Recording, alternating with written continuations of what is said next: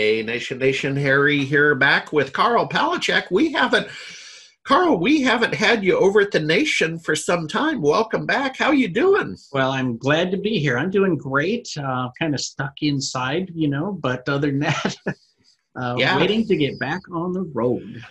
I hear you. Well, you have the nicest home TV studio of all with that backdrop, so my compliments. I I'm can't boring. be in Hawaii, but I can think about Hawaii. I'm So, boring with the old bookcase. So, Karl, it's a really interesting summer. We basically we were thinking alike, and you got out to market in I'm going to say midsummer, some early summer, with the Small Biz Quickstart Workbook, the ultimate guide for first-time entrepreneurs. And so you got to market. We're going to talk about that. Simultaneously, I was just laptop up, sitting in my bed, quite frankly, typing 2-3 hours a day to convert one of my books, the old S&B Consulting Best Practices from '03. I still feel the best book I ever wrote, not the bestseller, but I converted that to, as you know, the Pocket MBA Instant Entrepreneur for any industry.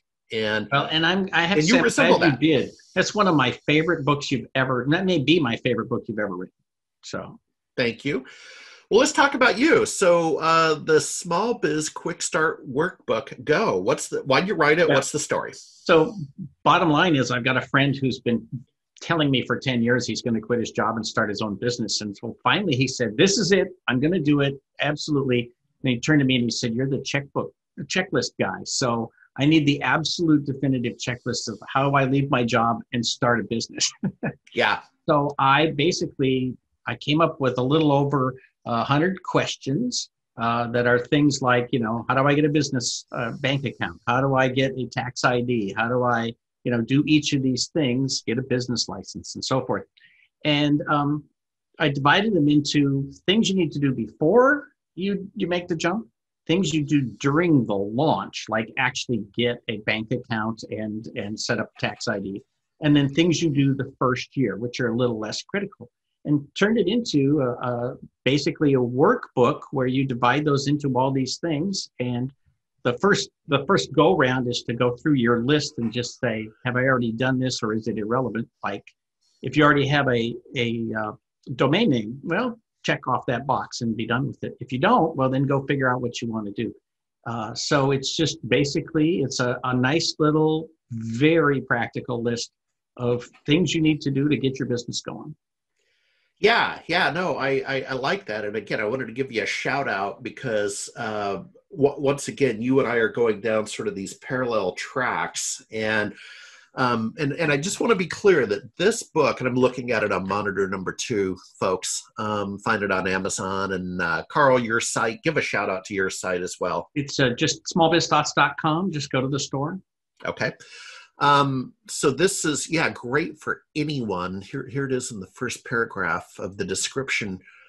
Great for anyone who wants to start a business or started a business, but this is not necessarily tied to the managed services provider technology community. No, this is for anybody. So, whether you're starting a lawn mowing business or you're gonna do dry cleaning or roofing or whatever, this really, because it's very practical. It's things like, well, what happens to my health insurance between now and when I get my business going? And, should I print up business cards and 3-fold brochures and, just all that practical stuff that people have to deal with the first year. Yeah. No, I know you sent me a copy, full disclosure.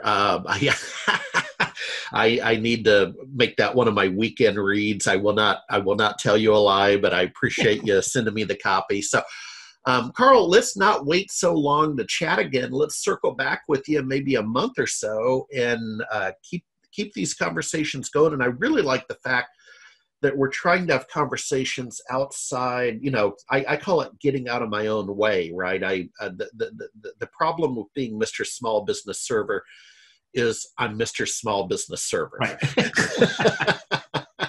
But you're so much more. Yeah. All right. Keep it safe, Karl. Thank you. Very good. Thank you. I appreciate it.